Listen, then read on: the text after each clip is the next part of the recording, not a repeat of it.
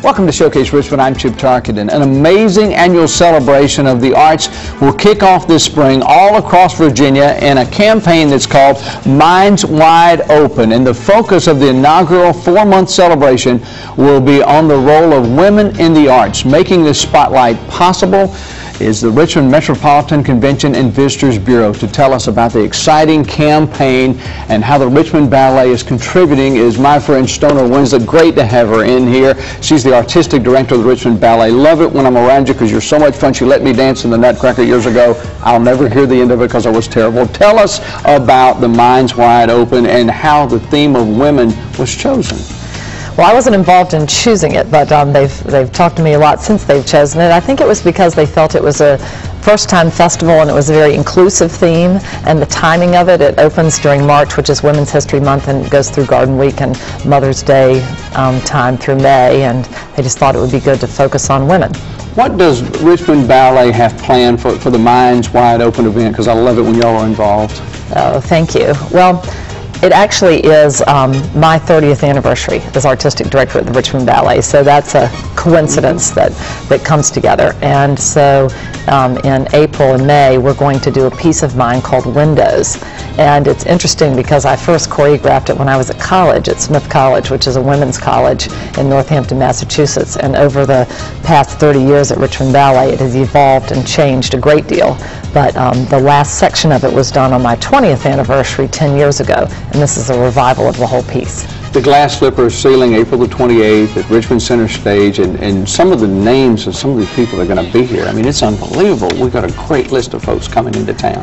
Yeah, it's really exciting. There was an article in 2007 in the New York Times that featured the 38 major ballet companies in the United States, and out of those, only 4 are directed by women directors. And we think of ballet as such a feminine thing, and little girls going to ballet lessons and all of that. There's a lot of question in the field about why, if there are 38 major companies, only 4 of them are run by women.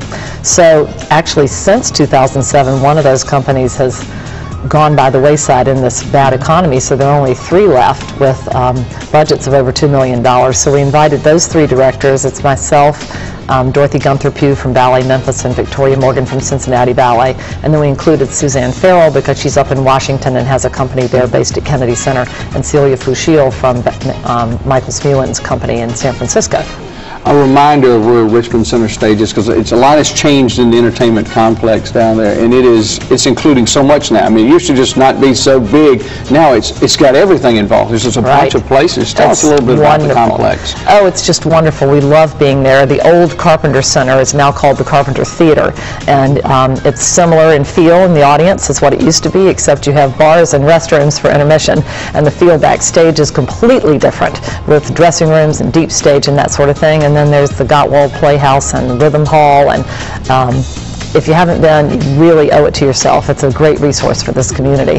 You mentioned Windows, a ballet that you choreographed. We're taking a look at some pictures. These are absolutely gorgeous, and the piece obviously has grown and probably changed a little bit over the years. Oh, tremendously, tremendously.